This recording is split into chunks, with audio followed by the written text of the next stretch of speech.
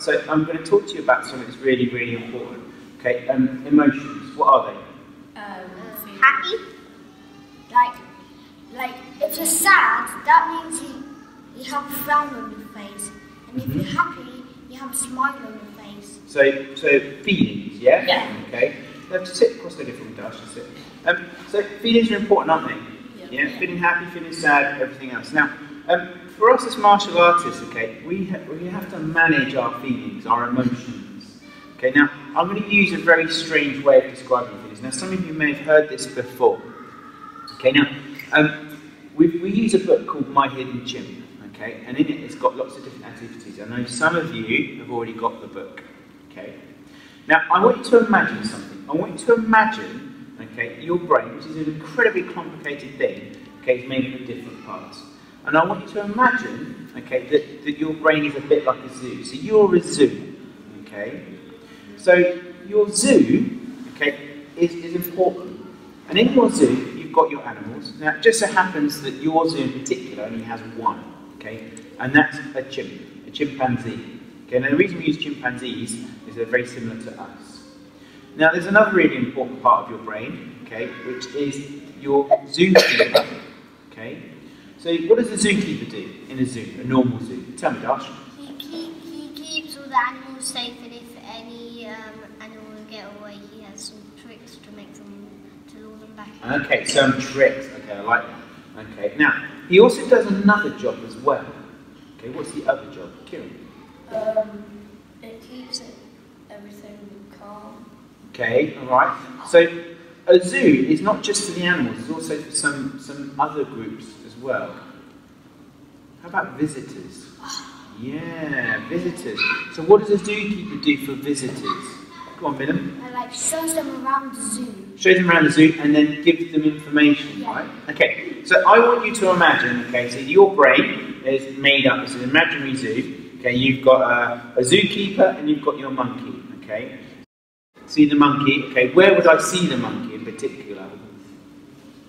In its cage. In its cage, right, okay. So, if it's out of its cage, will I feel safe going to the zoo? Right, okay, so the monkey is the feelings, right? Okay, so it's the zookeeper's job to keep the monkey in the cage so that I'm happy to come and visit you, the zoo, okay? Now, if the monkey is out, do you think I could teach the monkey about martial arts? Ivan? Maybe yes. Maybe. Okay, do monkeys listen? No. No, right? Okay, the zookeeper listens. So the zookeeper can learn about martial arts. The zookeeper can learn new things. The monkey, not so much. Okay, so again, this is another thing I want you to think about. So your zookeeper, okay, is told, so I'm telling you to go and empty the bins in your zoo.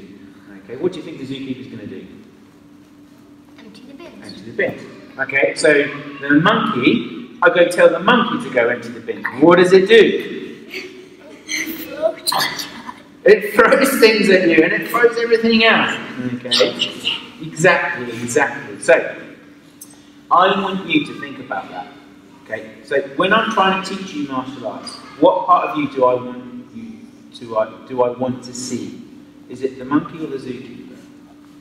The zookeeper. Of course, because I know you can listen and you can learn. Like now, your zookeepers are all listening to me right now. Okay. Now, the monkey is allowed to have fun, allowed to do crazy things, okay, but it has to be at the right time. Okay? Otherwise, if it's not at the right time, then the zookeeper gets tired and then he forgets to close the gate, and then what happens next? Animals can go in. The monkey can get out and do naughty things, right? Okay? So when we're doing martial arts in the class, if you're not disciplined, okay, this is a really important word, your zookeeper is the disciplined part of you, okay, if you're not managing that, and your monkey gets hurt, okay, something can happen in our lessons, and that is that you can hurt someone. We don't want that, do we? So, we need to know a way of controlling our monkey when it's got out of the cage. So I like to use the word monkey timeout, words, I should say, monkey timeout. If I say to you, hey, I'm going to pick on Kieran over there. Kieran, I think you need monkey time out.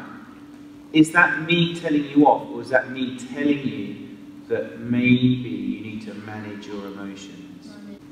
So at any stage, we ask you to take monkey time out. Okay, it's not us telling you off, that's just asking you to sit down and think about, okay, I need to make sure that I'm in control, that my zookeeper's in charge. Yeah? Now, there is a book, okay, it's called My Hidden Chimp. Okay, we use it, we reference it every now and again. There's some activities. Okay, the thing I didn't mention were habits. We'll talk about those at another time.